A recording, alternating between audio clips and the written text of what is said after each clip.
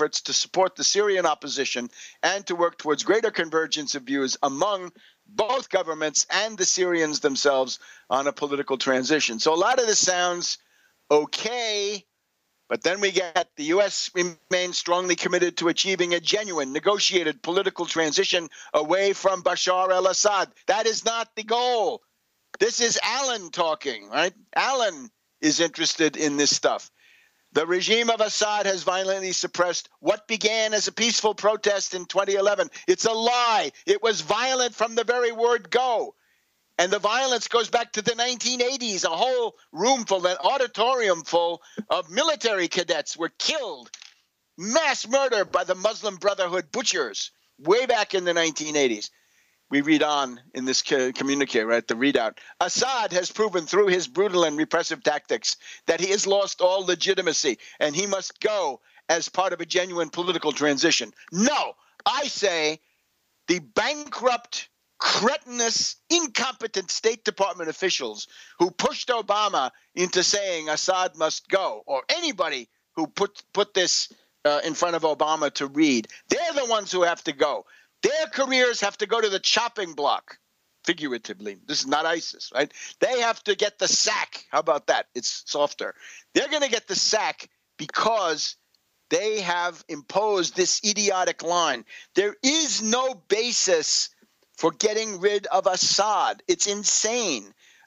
Did you learn anything from the assassination of the Diem brothers in Saigon in 1963? Did you learn anything from killing Gaddafi? All this constant meddling. Okay, the mad dogs in striped pants are Allen's friends in the State Department. Now, let's look at another side of this. So we support the diplomatic efforts of Ratney, okay? And Ratney is the man, and Allen has to go. Fire Allen for ISIS. Now, however, we've done the readout, we've done the news article, and we'll be back in a minute on World Crisis Radio. Welcome back to World Crisis Radio. Keep up with everything at tarpley.net, tarpley.net, and comes complete with the daily briefing of the Tax Wall Street Party. You want to know what to do? Get a hold of the Tax Wall Street Party daily briefing. It will tell you how to coordinate your activity with a growing mass movement around the world. Join it. Join us. And the way to start doing that is get yourself a free, no obligation, no cost, no nothing, except good quality stuff, a subscription, right? You get this sent to you every day in your inbox. Generally comes in the middle of the night, right between 11 p.m. and 2 a.m. in the morning. That's what you're going to get. And it'll tell you the main thing that's happening in the world, or maybe the main one or two things. Now, an interesting article in the New York Times, Middle East, inquiry weighs whether ISIS analysis was distorted by Mark Mazzetti, M-A-Z-Z-E-T-T-I, and Matt Apuzzo, August 25th, 2015. Here we are in the land of the New York Times, okay? And I said the noose is tightening, the figurative noose, around Allen. The circle is getting tighter. The Pentagon's Inspector General is investigating allegations that military officials have skewed intelligence assessments about the United States-led campaign in Iraq against the Islamic State to provide a more optimistic account of progress, according to several officials familiar with the story. The investigation began after at least one civilian official of the Defense Intelligence Agency, DIA, told the authorities he had evidence that officials of the United States Central Command, the military headquarters overseeing the American bombing campaign and other efforts against the Islamic State, were improperly reworking, massaging, if you will, were improperly reworking the conclusions of intelligence assessments prepared for policymakers, including President Obama. These government officials said the details were not given. And let me just to give you an idea of the extent of this stuff. We can see, for example, that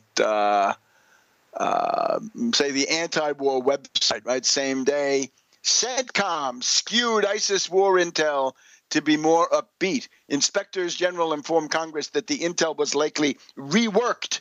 The perennial positivity of all public Pentagon assessments on the war against ISIS, despite major glaring losses on the ground, has been a matter of no small controversy for a while, and has also successfully kept elected officials who are on the receiving end of those assessments, kept them maintaining the war strategy as it is. Well, I hope if you've been listening to this program, you can figure out what this is. The attacks on ISIS that began about 1 year ago, August 2014, are a phony war. They're as phony as the Western Allies against Nazi Germany between September 1939 and May approximately 1940. They're a phony war. They're the essence of appeasement. And what does it consist of? To pretend you're fighting ISIS, but really to do nothing. And this is what Erdogan is doing today in grand style. But the idea is, these are the Allen networks. Who does this, right? Who's pulling the strings? Allen with his military networks, or better yet, Allen and Petraeus. The Allen-Petraeus faction, dare we say, the Allen-Petraeus breedlove faction, a group of disgruntled, I would say insubordinate, unreliable officers who should be cashiered as generals from the U.S. service. So they've been spreading this. They say, "Oh, we're clobbering them. Man, are we doing a job on them?" And they're doing nothing. Why? Because they want ISIS to grow. If ISIS is defeated, if ISIS really does get clobbered, as we're hoping they will be, then if ISIS is weakened, then it won't be of any use against Iran. It won't be of any use against Russia. It won't be a good CIA secret army of the type that these characters want it to be. So they fake it. Just like, again, look at what Erdogan has been doing, right? In the past, it's just about 1 month that since Erdogan made this announcement that he was going to start attacking ISIS. So what has he done? We're told 3 or 4 airstrikes against ISIS compared to 300 to 400 airstrikes against the main enemy of ISIS, the gallant and capable Kurdish forces. And the U.S. has let this happen. Huh? Boy, that is horrendous. So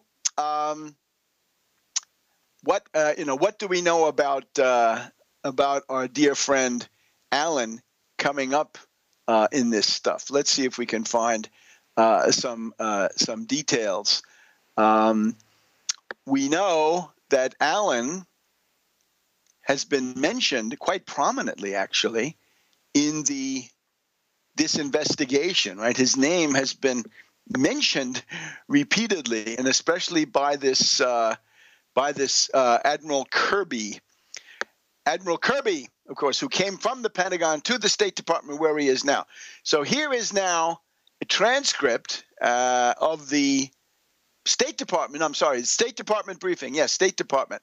On Wednesday, we had at the State Department briefing a question. Can we go back to ISIS? There was a New York Times report today that there's an inquiry trying to decide whether ISIS analysis was distorted.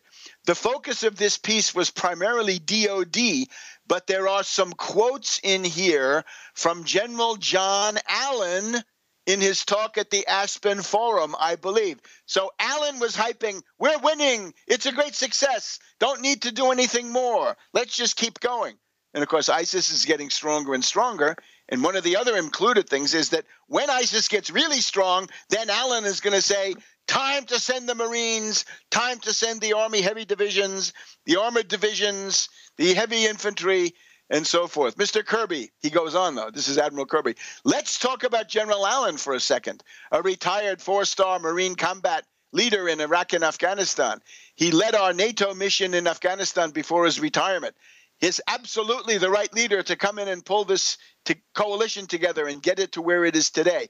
I mean, that's General Allen at work. Yeah, faking the reports. I've served for General Allen myself for a short time, and I can tell you, you won't find a more pragmatic, realistic, clear-eyed leader than John Allen, a more seditious, insubordinate, treacherous leader. And so when he says something like he said at Aspen, that ISIS is losing, he meant it and he believed it, and he had the facts to back it up. It doesn't mean, as I said, that there's not going to be times when ISIS or ISIL is going to achieve success. And he defends him again on Thursday. We get another thing. This time he brings it up. General Allen, I think you're referring to, his job is not to run the campaign. His job was to get a coalition formed, established, and functioning. And obviously he's accomplished that. Yeah, except for Turkey, who is on the side of the terrorists from ISIS. My God. Turkey has just come in recently. Turkey has come in. General Allen and Ambassador McGurk, this is his scabrous and, what can we say, prurient sidekick, right? Ambassador McGurk, were key figures in working with that agreement with the Turkish government. But the campaign itself is being run by the Defense Department. The military side of the campaign run by the Defense Department, specifically U.S. Central Command in Tampa. Oh, Allen, time to oust him. He's been lying to the president. He's been faking the reports through his networks. This guy must go. Bad news. Can't trust him. Back in a minute on World Crisis Radio. Welcome back to World Crisis Radio. This is Webster Tarpley speaking to you from Washington, D.C. Now, we have more about Syria. We have more about Allen and company. But we have to keep in touch with the Greek situation, which has now taken another turn. And that is to say, Prime Minister Alexis Tsipras of Syriza not only resigned, but has now been he has left office. He was a caretaker here for a couple of days. And now we have a new prime minister, and we're going to have elections in 1 month. So let's go to Athens and get the lowdown from Michael Chiotinis. Michael, welcome. Tell us what's going on. Yes, and that is actually not a real government, of course. This is a transitional government. It's a government just put in place to keep the peace while not really governing until elections are held. So in English, it's a caretaker government. Yes, a caretaker transitional government with no real authority to make no decisions. So it's absolutely insignificant. Technically it's the first woman prime minister of Greece, but it's totally insignificant. Michael, I would just say that's all true. But anytime there's an election, whoever has power during the time the election is coming on can influence it in certain subtle or not so subtle ways. Yeah, of course. And there are legal issues that get into this thing. But the woman who is now the prime minister was appointed to a very high legal office of the legislative power, by Tsipras himself. So it's someone who Tsipras trusts. And there are many objections by the opposition, by conservative opposition about her. But so this gives me some confidence about keeping legal things all right in the meantime. Now, the main thing is we are heading towards elections on September 20th. Now, any polling numbers I give you are going to be unreliable for two reasons. The first reason is that polling is the number one means of influencing public opinion. It's money that comes into polls.